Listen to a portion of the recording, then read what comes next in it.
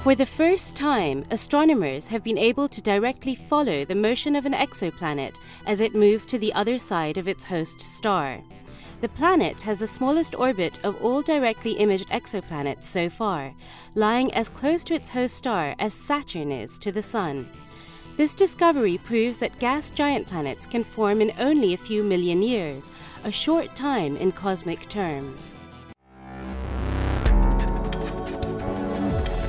This is the ESOcast, cutting-edge science and life behind the scenes of ESO, the European Southern Observatory, exploring the ultimate frontier with our host Dr. J, aka Dr. Joe Liske.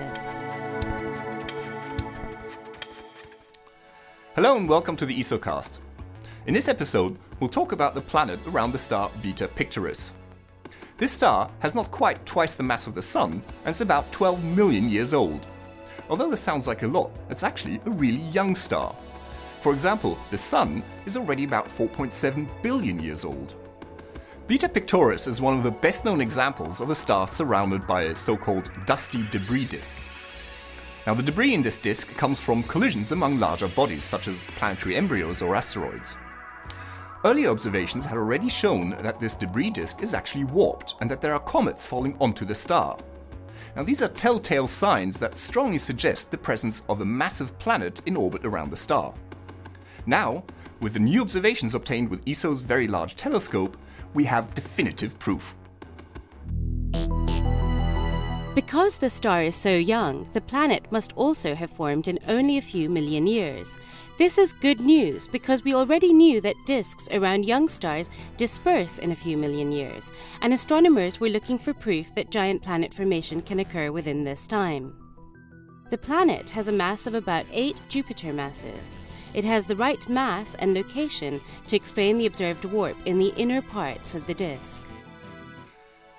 The team used the NACO instrument, which is mounted on one of the 4 8.2-meter unit telescopes of ESO's Very Large Telescope, or VLT. They observed the immediate neighborhood of Beta Pictoris in 2003, 2008, and 2009. Now, the 2003 observations clearly showed a massive planet in the disk, but in 2008 and in early 2009, it had disappeared. However, in the most recent observations in late 2009, the planet has reappeared, but on the other side of the star. Clearly, in the earlier observations, the planet was hidden either in front or behind the star. So now, for the first time, we can actually see an exoplanet moving around its host star from one side to the other. This also gives the astronomers a much better estimate of the distance between the star and the planet.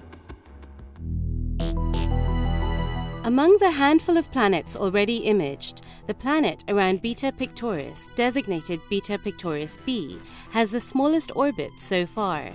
It is located between 8 and 14 Earth-Sun distances, or astronomical units, from its star.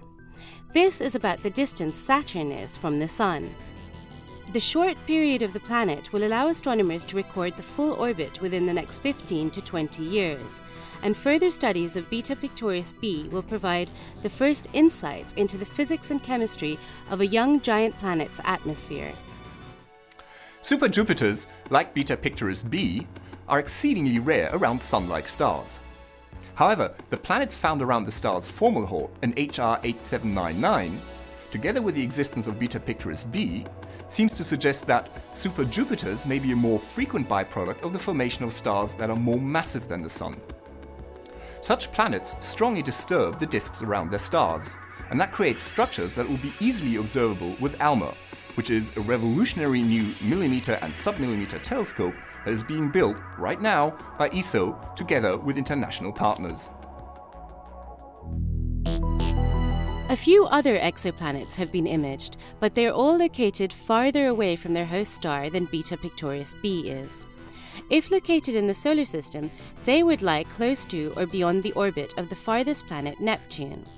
The formation processes of these distant planets are likely to be quite different from those in our solar system and in Beta Pictoris. The recent direct images of exoplanets illustrate the diversity of planetary systems. Among these, Beta Pictoris b is the most promising case of a planet that may have formed in a similar way as the giant planets in our own solar system. This is Dr. J, signing off for the ESOcast.